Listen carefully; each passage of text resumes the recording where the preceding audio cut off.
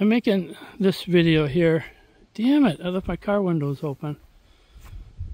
I gotta go take care of that. Sorry about that, I had to get that shot. I'm gonna be posting a video after this one. It's not really worth watching. The only reason, none of my videos are, to be quite honest, but the only reason I'm going to post it because I want to have it somewhere so I can show my doctors, because I had another heart attack on the next video I'm going to be uploading. I'm pretty sure I got another blocked valve, or artery, I mean. So I'm going to call the doctors on Monday and then start to do that process. But yeah, when in the video I had to go sit down, and right when I was sitting down there, it just got worse and worse. You can't really tell in the video, but I was really nauseous and just weak and dizzy. So instead of turning around right there at that point in the video, I kept going like an idiot. And boy, did I pay for it coming back. It took me a way longer. That little hiking trail should only take me 15 minutes. I think it took me almost 40 minutes to walk back.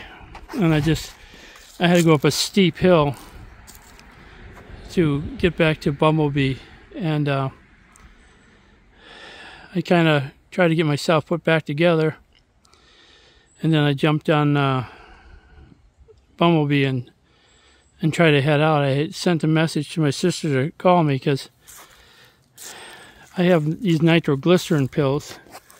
I'm never sure when I should actually take them. I know it sounds strange, but you know, you don't want to take them if you're not having a heart attack. So I was leaving. I was just about out of the park, and she contacted me. I quick pulled over and was telling her what's going on. And the whole time I'm actually kind of panicky because I didn't know what to do. I didn't know.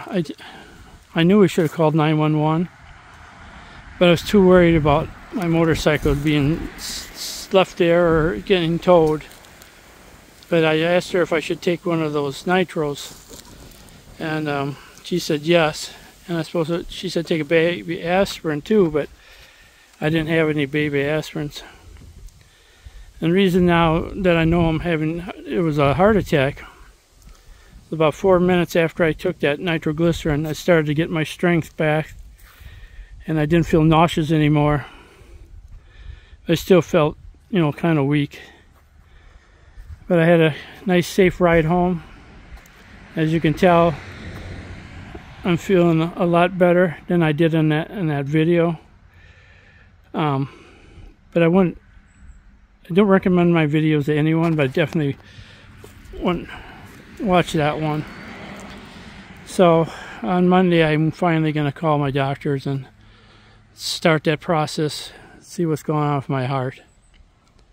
So, but yeah, this one's kind of just to tell you, don't watch that one. I mean, they're all horrible, but that one's probably even the worst one.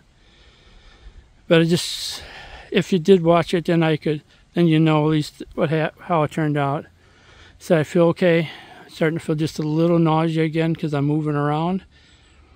My sister just texted me, said take another nitro in about an hour. So I'm just going to go in and take it easy. Okay, you guys. Just remember, you've been warned.